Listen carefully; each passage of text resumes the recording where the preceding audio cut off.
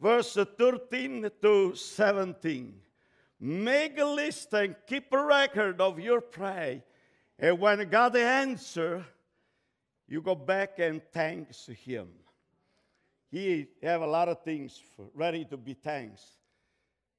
In Him, you are trusting. Paul writes to Ephesians, after you heard the word of truth, the gospel of your salvation, in whom also having believed, you were sealed with the Holy Spirit, or of a promise, who is the guarantee of our inheritance. Please mark down all of this. I don't have time to go in every detail, but this verse is powerful. How many of you this morning you could raise the hand and say, hallelujah for my inheritance? Hallelujah for my inheritance. Amen. Hallelujah. Until the redemption of the purchased possession, to praise of His glory. Therefore, I also, after I heard of you, faith in the Lord Jesus, that means keep a record. He heard record, the faith in Jesus, and your love for all the saints. You still with me? Now, this is the verse which we want to pause this morning. Do not cease to give thanks for you. Do not cease to give thanks for you, making mention of you in my prayer. That the God of our Lord Jesus Christ, the Father of glory, may give you the spirit of wisdom and revelation and the knowledge of Him. Woo! Hallelujah! May the Lord bless His word in our hearts. You may be seated. We have a huge responsibility in our shoulder. God did not call us just to carry on the title that we are a Christian. But God called us to make a difference and to impact the world. And special of all, when controversy coming along, when things cannot go right in our life, and we give thanks to Him. That the world will see something that we not lament like everybody else, but we will praise the one that He gave His only begotten Son. I want you to know, church, God is proud of you. If you not believe, when you go home, look at the book of Job. Amen. Because God told the devil, you put attention to my son, Job, my servant, how good it is. God is proud of you. And a lot of time, God has to allow the challenge in our life because He wants you to get deeper in your faith, root yourself in the Word of God, and give Him a praise. Come on, let's hear a good amen. The church have a great ministry. We have to pray for the church. We have to pray for the need of the church. We got to get involved to serve the church. And we have to be friend with every family and every members of the church, because that's the will of God, that we need to honor each other. If we do that, we honor God. Paul was proud of this church. The church of Ephesus was a perfect church. The church of Ephesus have a lot of problems when you go in the history. Even though the church was pastored by John, and then Timothy take over the ministry. But this church, remember that there was a conflict in the church, and the conflict was between the Jew, the conflict was between the Greeks, the conflict was between the Gentile. Each one, they want to prevail with their own opinion, with their own feeling. I say the Tuesday night in the prayer meeting, that a lot of time doctrine is given for the good. Doctrine is given for our protection, to identify God. Let me correct. See, the people of Israel came out of the Egypt. They had no identity. What identified them was on the Mount Sinai when God gave them the 10 Commandments. And they say that for these 10 commandments rule in you, that meaning I am your king, I am your God, and I dwell in your midst. Give them identity. But what happened? A lot of time, those doctrine we could try to scratch. We try to put our 5 cents in. We try to put our opinion in. And we want the people to agree with us. You know, when my father got saved and we got saved, we were the first in the town that we challenged the yoke of the Catholic Church in those days. Amen. We were persecuted. We were not free. I remember my father be arrested a few times. Once I was with him, and we were in the police station. Thank God that they don't put us in jail. They hold us there. They give us some warning, but we walk out and we keep on doing what God put in our hearts to do. Amen. And many, my pastor, I got arrested a few times. They tried to bring him in the north, away from the family. But all of that, it was done in such a harmony and in such a perseverance that we, if you go in Italy, go in the history, and you see the Pentecostal church, it was the first church be recognized by the government, and thank God for the United States of America. Because they sent the 3 lawyers. I remember, I was there. We tried to hear the radio, amen, the news every day. But when the freedom came, the church started to split. We were so united. And then all of a sudden, everybody, they have a call of God. Not before when there was a price to pay, but now everybody have a call of God. Everybody want to be a prophet. Everybody want to be somebody. And what we did, it was done very wrong thing. The church is always struggling. It was, it is, and there will be.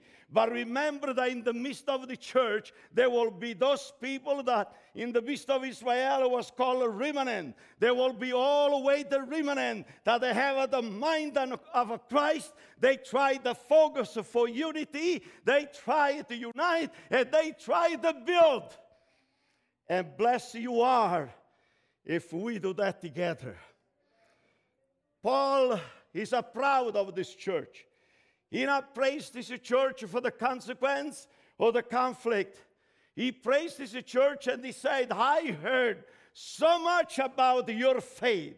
And I'm so glad because the verses say, I not cease to give thanks for you. He not give thanks for himself.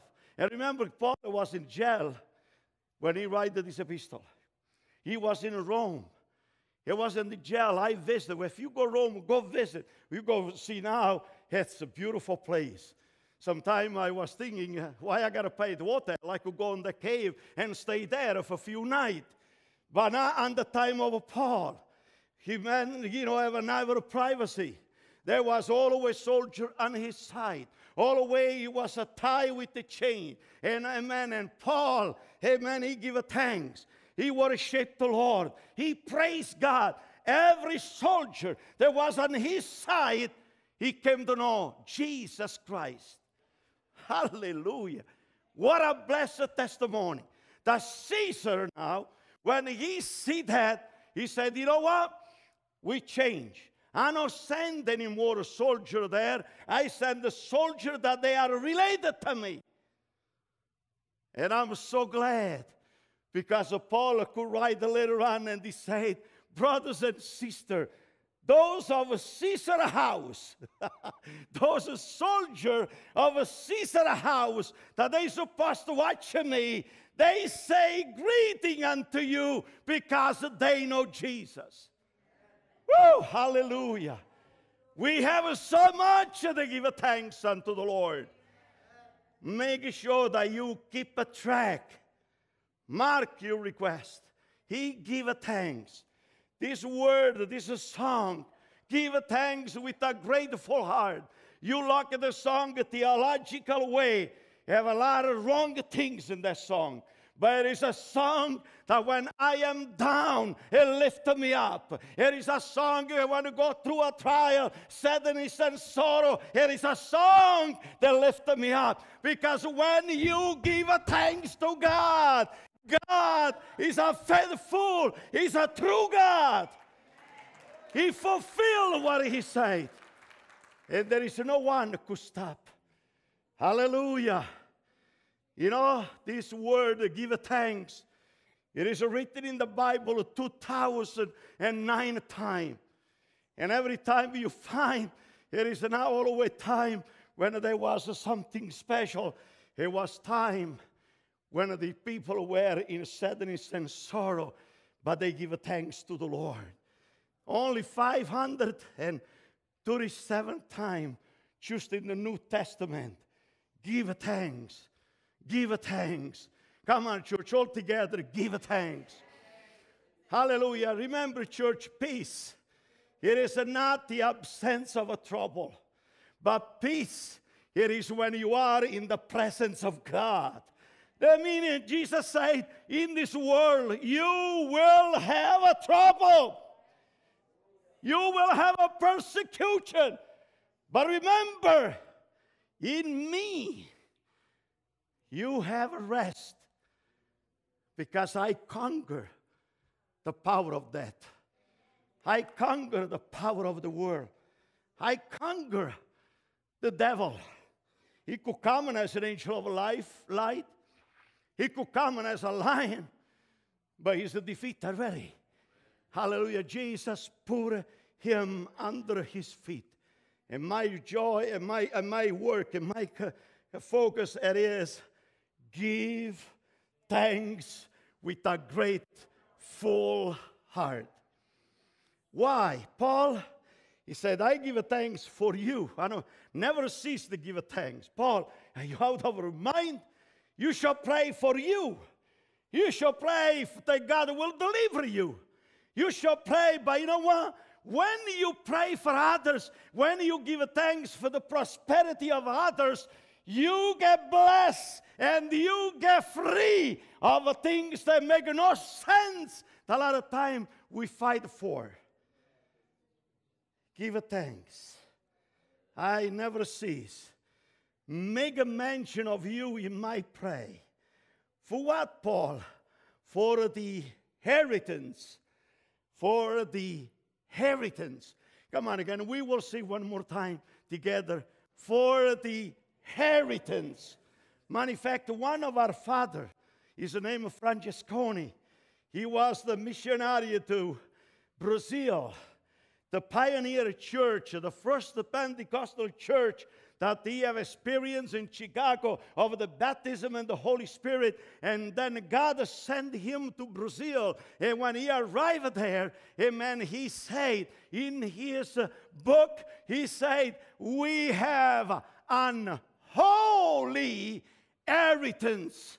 Not just an inheritance, but it's a holy inheritance. You still say hallelujah. You know, in the book of Numbers, there is a beautiful story, church. When you go home, as I said, I don't have a time to, I want to move on. I don't have a time to go in any detail. But when you go home, you found a beautiful story there. It's maybe if we could we could look through just a few thoughts together. Numbers chapter 27. From verse 1 said, then the door of Zelophehad. Now, focus for a moment. Those doors, they were the door of a wicked father. Do you remember when Moses said, who will be on the side of the Lord, come on my side? And who will not be on the side of the Lord while you go on the other side? Stay there.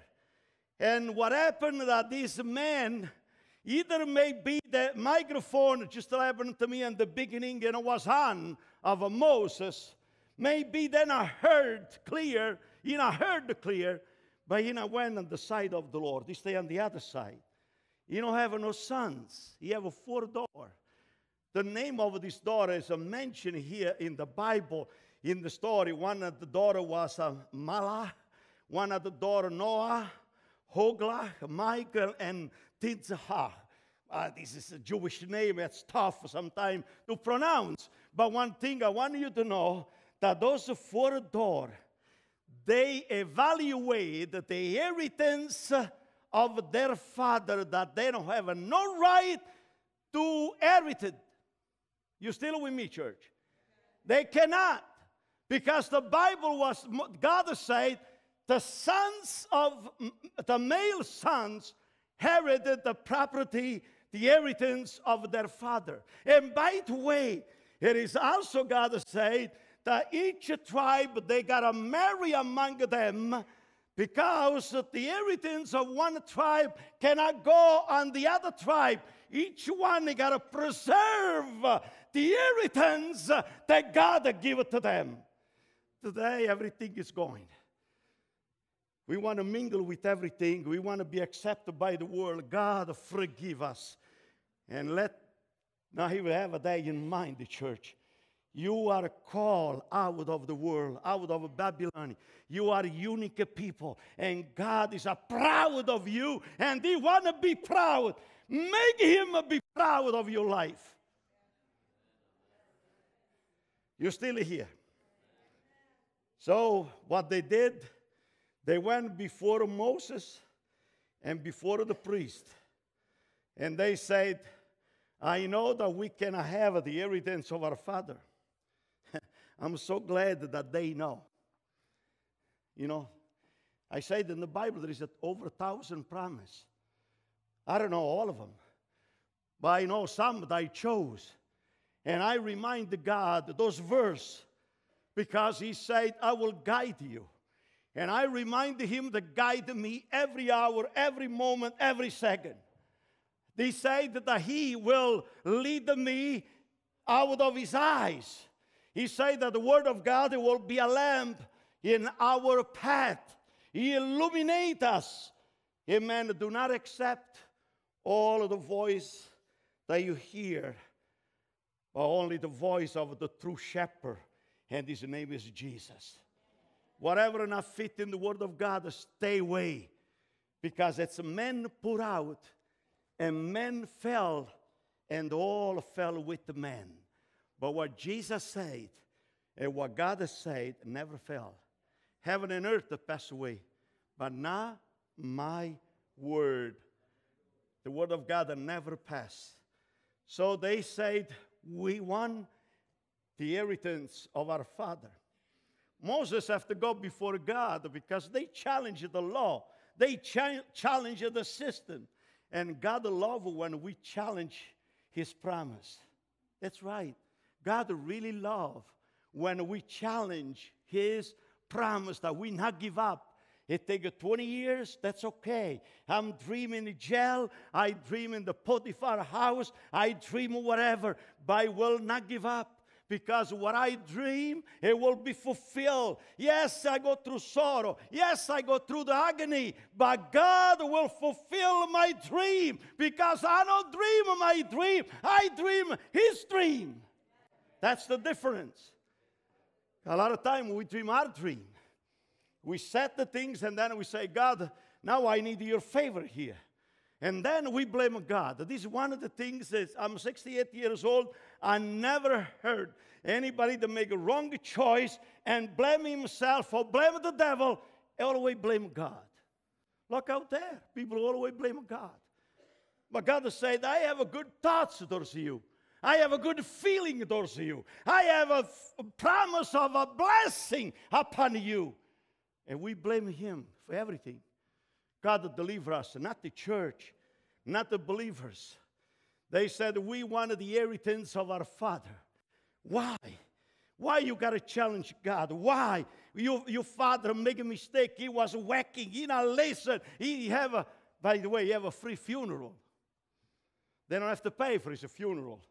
Because the earth opened, swelling everybody in, and the earth closed. There is no tomb. Nothing. Those daughters were a blessing. Whack a father, and it cost them much. but they want what belongs to the Father, the inheritance, because we are a part of the people of God. And he went before God, and God said to Moses, give them the inheritance of their father. God arise today, the church, like a Paul, and all of us that we think about this holy inheritance, that we could have a great report, that we could have a great testimony. Remember in the book of Revelation, we be overcome and we will be victorious only by two things. It is the word of your testimony and by the blood of the Lamb. Don't ruin your testimony for foolish things. Don't ruin your testimony after some a man idea. Don't ruin your testimony. You compromise your faith with something that God said, this is bad in my eyes. Hold on to your integrity, because when you do, the end you will be blessed. Yes, church, be grateful for the life in sickness or in health. Be grateful. Every morning when I open my eyes and I see through the window another day, I am grateful. Sometimes I don't feel to be grateful. Because when you arrive my age, you have a surprise every morning. One morning hurt here, another morning hurt here. Another morning you cannot move your hand. And again, I will remind, when we young, we never think how rich we are when we get old. You remember what I say to you? When we get old, we have a silver in our head. We have a gold in our teeth. We have a sugar in our vein. Hallelujah. We have a stone in our kidney. We have a feet with the steel. And we appreciate how rich we are. We lament, oh God, I hurt to hear. Oh God, I hurt to hear. And God has said, give thanks that you see the light of another day. Give thanks that you could give me praise in the land of the living. Hezekiah, get ready, you got to die. This is the man of God, the prophet Isaiah. Hezekiah said, okay, I know I'm very, very ill. He turned himself towards the wall, and he said, God, I don't want to die. I want to praise your name in the land of the living. God found Isaiah one more time. Isaiah, where are you going? Well, I go home. I deliver the message you told me. I went. I told the king, put your house in order, because surely you die. Well, you got to go back. Why, God? Well, I changed my mind. God, you are the same yesterday, today, and forever. You cannot change your mind. You can't do that. No, I changed my mind. Go back and tell my servant, you want to praise my name in the land of the living. You want to praise my name in the land of the living. Are you still with me, church? You want to praise my name in the land of the living. In other words, he will appreciate my life. Definitely, at the end, he did boo-boo. Probably he will regret. But God said, I give him 15 more years. Inheritance. Church, say with me, inheritance. Give thanks. Be grateful for the life in sickness and in health. Be grateful. Be grateful for the blessing God give it to you and to others each day. Give thanks. Don't be jealous. I wish that God would bless you with $1 million. And then you give 10% to the church. I don't need no promise of faith. I will build a parking lot in gold when you give $100,000. I only need $2,500. God bless our church. You know, we got blessed to have another brand new freezer be given to us. I think we got to get Friday. we receive a blessing from outside of the church that you cannot believe. Be a blessing. You are inside of the church. Be a blessing. Let the Holy Spirit bless you, because it's much blessing in give that to receive. Amen. And when we give for the kingdom, God will bless us. Father, prosper. Don't be jealous. Give thanks. I give thanks for you, for your faith, for what you accomplish. I give thanks to you, for your inheritance. Paul, you are out of your mind. Pray for you. No, I'm so glad that this church have a good report. Yeah, there is a travail among them, but there is a good report outside of the church. Why? Because their faith, that they are sealed with the Holy Spirit. They are protecting by the Holy Spirit. And they have an inheritance, and I'm so glad of their bless. Give thanks. You still with me? Worship team, get ready. I got to close. Be grateful for Jesus in your life and the hope of glory in you. Give thanks. You don't got to go on the cross. He went for you. And you don't have to struggle for this inheritance. Here is a special hope that is stored on you. If your name is written in the book of life, you don't have to worry about at all. Make sure that your name is written in the book of life. Don't transform yourself. You heard that story. This woman was in a hospital, very bad accident. And she was a candidate to die, only 28 years old. And she prayed, oh God, I'm too young. I don't want to die.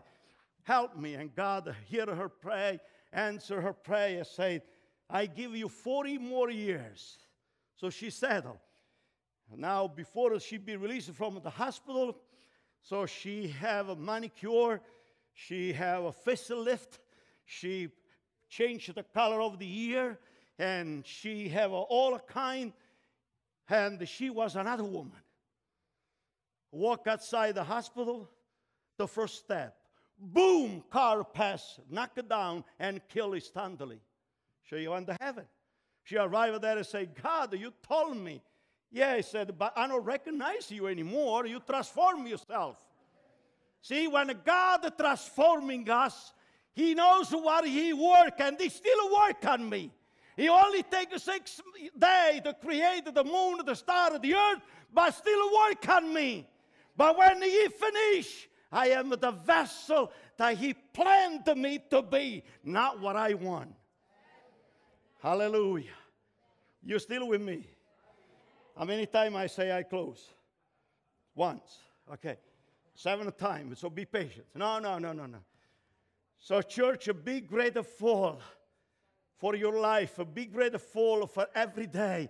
Be grateful for the sickness. Be grateful for the good health. Be grateful whatever we have. Be grateful. Give thanks for others and for their prosperity. Be grateful for His promise, possibility of life in abundance life. You know, Revelation chapter 3, verse 8 to say like this. I know your work. See, I have set before you an open door. Say with me, an open door. And no one can shut it. I thought that you shout hallelujah. You have an open door of a blessing. No one could take away your blessing. For you have a little strength. I'm so glad I don't have much strength. But God always gives strength for those that they are weak. Give thanks. Those that are weak, what are they going to say? I am strong. Those that they are poor, I am rich. Why? Because I have a holy inheritance. Give thanks for that. And ever keep my word and have not denied my name. That's why you have an open door before you. Let me conclude. That's it. Exodus chapter 20, verse 7. Now, I took this out of the translation, which is ETRV, not New King James. I like this translation. For me, my favorite is the New King James, because only you read the King James Bible, go to heaven. Keep that in mind. No, church. Those people, they say that, they don't know what they're talking about. If you read the Word of God, approach with any translation. Because I started, when I came in this country, with the King James, and I have a hard time to depart, because I memorize a lot of verses with that. But in Exodus 20, verse 7, out of the translated ETRV, say like this. You must not use the name of the Lord your God. Let me correct you. You must not use the name of the Lord your God to make empty promises. If you do, the Lord will not let you go unpunished. So in other words, God has said, I give you promise. And those promises are yours that you got to work it out to inherit. Sometimes you got to break the law of something. You got to insist before me. Just like those 4 doors. They say, I know that we're not supposed to have this inheritance, but we not give up. If my father was foolish, if my father in relation to Moses, we won his inheritance because we are a part of the family and the chosen people of God. And God said, okay, give to them what belongs to the Father. Amen. God did not make empty promises, church. When we use the name of God after foolish things, and we minimize the holiness, the authority, the minding of our God, what do? We play church. We play over Scripture. We fight over nonsense without realizing that we make God to be mockery by other people. Because if we not stand for God, the people out there, see, I said Friday night, the people of Israel look on their carnality and what they did, then I represent the God to be a peculiar and an example people before the world. They have a war among themselves. Brother Raj, right?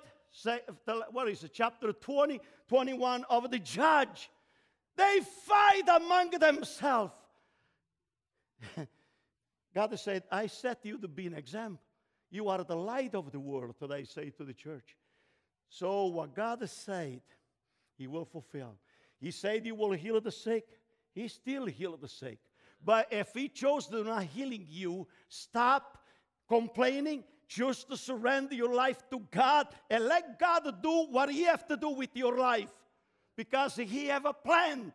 And He is a God. He don't have to reveal the plan. I have to trust Him with my life. I have things that I pray for me. But I'm not complaining. No, even my wife, I'm not complaining to her either. But I know that God is a faithful. He's a God of faithful and truth. And definitely whatever He said, He will fulfill. But we got to be faithful to Him. 32 years. Many of you are with me 40 years. You never see your pastor cry or lament or because of something else. You always, I'm here to encourage you to say, God is proud of you. Make Him proud of your faith and of your life and of your testimony. That what He said, He will fulfill according of Pastor Penella will. According of any one of you will. So many times when we put God in the corner, we punch. Come on, you got to do it. And God is, yeah, I punch. Keep on punch. Look your life, how miserable you are. When I want to bless you, I have an open door before you. So don't play game with my name. Don't make a promise, the empty promise, because if you do that, I will punish you. Take that on the bank, because God is a faithful and in truth. Let's stand. Give thanks with a grateful heart. Can we? Will you have a song? Okay. Hope we'll sing that one. No. That's okay. Church, the altar is open. This morning, come. Whatever it is the need, just come and give thanks to Him. Because when you give thanks, God will fulfill